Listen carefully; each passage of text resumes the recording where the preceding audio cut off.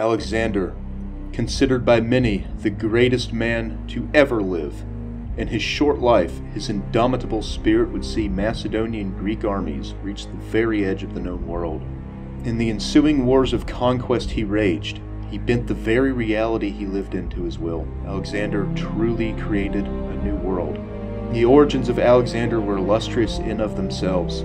The direct descendant of Achilles, the son of the great Macedonian Greek king Philip II, and Olympias, daughter of a neighboring kingdom, Alexander would soon outshine all of these legacies. On the day he was born, Philip's general Parmenion won a great victory. Philip's horse won its race at the Olympic Games, and the Temple of Artemis, one of the 7 wonders of the ancient world, burned to the ground as the gods focused their energies into bringing Alexander into this world. When Alexander was 10 years old, his father had purchased a massive horse which was so wild that none of his men could tame it. Alexander, already demonstrating his genius, realized it was because the horse was afraid of its own shadow. He mounted the horse and tamed it himself, naming it Bucephalus. Witnessing this, Philip broke down in tears, kissing his son and saying, "My boy, you must find a kingdom big enough for your ambitions. Macedon is too small for you." Bucephalus' fear of his own shadow was created by the gods as a message to Alexander. It forced him to forever ride east, towards the rising sun and his destiny. Growing up, Alexander was tutored by Aristotle himself, one of the greatest philosophical minds of all time. Furthermore, he was surrounded with the most promising men of the entire kingdom, among them Ptolemy, Ereus, Nearchus, and his BFF and loyal ally Hephaestion. These guys will be around a while, I can promise that. Meanwhile, Philip had reformed the Macedonian army into the most alpha fighting force in the world. Among his many brilliant innovations was the Macedonian phalanx formation, wielding gigantic spear called sarissas. This unit, though not very maneuverable, was unstoppable as long as its flanks were properly covered. By age 16, Alexander was commanding his father's armies, had defeated several rebellions, and had conquered new lands for Macedon. He even named a city after himself, Alexandropolis, who would be the first of many. As the two heroes secured and expanded the frontiers of Macedon, they faced a massive coalition of Greek city-states at the decisive Battle of Chaeronea. In the melee, the 18-year-old Alexander commanded the elite companion cavalry for the first time. It was a massive slugfest, with neither side gaining an advantage, until Philip feigned a retreat, and Alexander bravely launched his cavalry straight at the best soldiers of the opposing armies, a bunch of queers called the Sacred Band of Thieves. The elite of both armies met in a deadly and desperate melee. Through Alexander's personal courage and ambition, the Macedonians were able to overcome the spearmen, routing the enemy. Seeing their best soldiers slaughtered, the remainder of the coalition armies simply shat their pants and fled the field. Subjugated, the other Greek states were subsumed into the Hellenic League.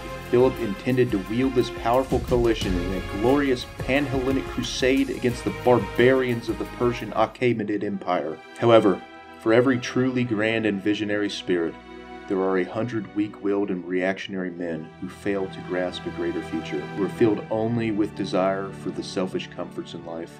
Thus, Philip was slain by men afraid of the dawning of a new era, though Leonidas and Perdiccas would ensure they did not escape. But little did those traitors know, an even greater dreamer would rise to take his place. The 20-year-old Alexander took the throne and immediately set out to unify the entire Greek world with his sheer force of personality. He started by executing everyone involved in the plot against his father and then some. Anyone whose loyalty could be questioned was purged or killed. Next, he put down several revolts by opportunistic city-states, led by some retard orator that modern autists still worship for some reason, Demosthenes. But most of these armies capitulated upon the mere sight of Alexander, seeing with their own eyes his aura of divinity. Then, he further reformed the Macedonian army. Finding the biggest-brained engineers he could, Alexander revolutionized siege warfare by vastly improving siege rams and towers, and creating the world's first torsion catapult. Even better, his engineers designed these weapons so that they could be easily deconstructed and carried with his army. Thus, for the first time in the history of warfare, an army did not have to build new siege weapons from scratch everywhere they went. He marched on. Alexander sought out the famous Cynic philosopher Diogenes. For those of you who are not already faithful disciples of Diogenes, I'll explain. He was the first man to realize the truth, that civilization inevitably leads to degeneracy. Thus, Diogenes rejected the modern world before it was cool, and his followers would later create Stoicism. Diogenes would even jack off in public just to assert his dominance over angry virgins. Wanting to do the old, legendary man a favor, Alexander exclaimed, "If I were not Alexander, I would want to be Diogenes." To which Diogenes replied, "If I were not Diogenes, I would also wish to be Diogenes." Around this time, Alexander visited the famous oracle Pythia, asking for a divination. She refused to even speak to Alexander. Remembering how the same oracle had disrespected his father some years ago, the god king walked into her chamber, dragged her out by the hair, kicking and screaming until she finally admitted the truth. Yelling, "You are invincible, my son!" Alexander simply replied, "Now I have my answer." He then moved to secure his northern frontier. In a lightning campaign, Alexander defeated the Thracians twice, crushed the Triballi, crossed the Danube by using freaking tents filled with hay to float across the river, obliterated the Getae, then floated back across to annihilate 2 Illyrian kingdoms at Pelion. Of course, some Greeks, led by Demosthenes, took the opportunity Alexander's absence left to rebel yet again. But Alexander was not to be trifled with. Witnessing the rapid, unexpected approach of Alexander's returning army, most Greeks immediately prostrated themselves before him once more, all except for the Thebans, who were still butthurt over the loss of Chaeronea. But long ago, the Thebans had unwittingly taught Philip all their tricks while he was held in captivity.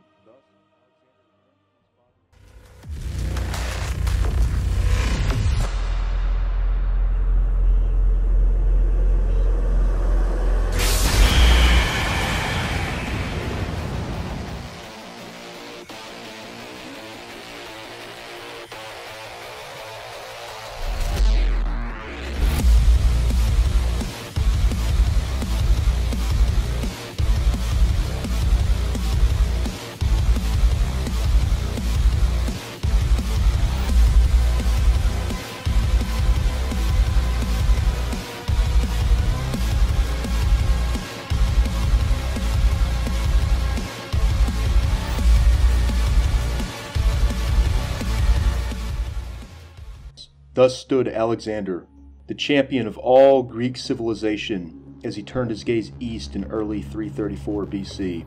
Most doubted his vision.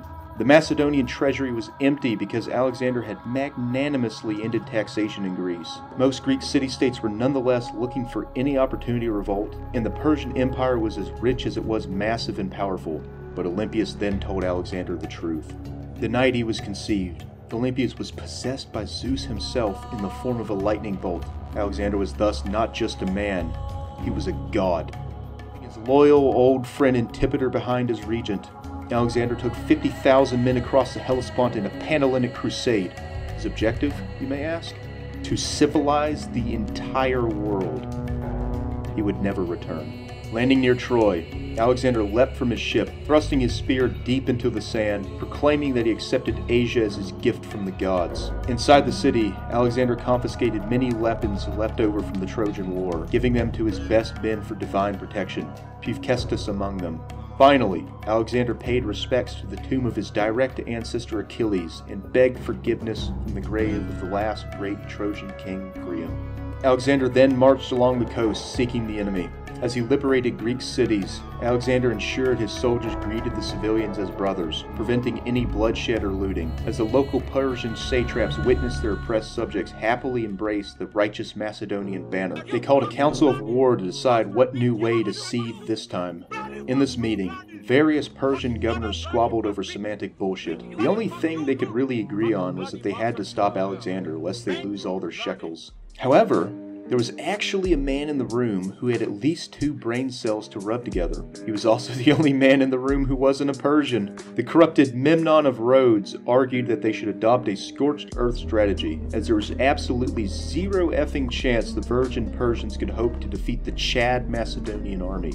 But in a moment truly indicative of all human history, shekels spoke louder than reason. Thus, the Persian horde formed up across the Granicus River one evening. They were formed up in the traditional Achaemenid battle formation, which had conquered most of the known world. Infantry consisted of a row of Sparabara shield bearers, which formed a shield wall protecting many rows of archers. As Persian arrows blotted out the sky, any attacking enemies would be slaughtered, while the elite Persian cavalry charged and destroyed their opposing flanks. This accomplished, the Sparbar could then charge forwards while the archers changed weapons to fight as normal infantry. The results were often devastating, and Alexander was well aware of this threat. Alexander had a difficult decision to make, and all the men assembled awaited the king's move. As Alexander approached, Parmenion, his best general, cautioned that he should wait until the morning before drawing battle. The two armies gazed across at one another, the Persians baiting the Greeks to attack. Then, out of nowhere, Alexander surged forward at the front of his companion cavalry. He moved with such ferocity that the Persian horsemen couldn't hit him, obliterating the confused enemy and cleaving a path through their lines. The Persian elite swarmed to face Alexander, hoping to kill him and end the war in a single blow. Alongside him was Parmenion's son Philotas, a brave yet self-absorbed virgin commander.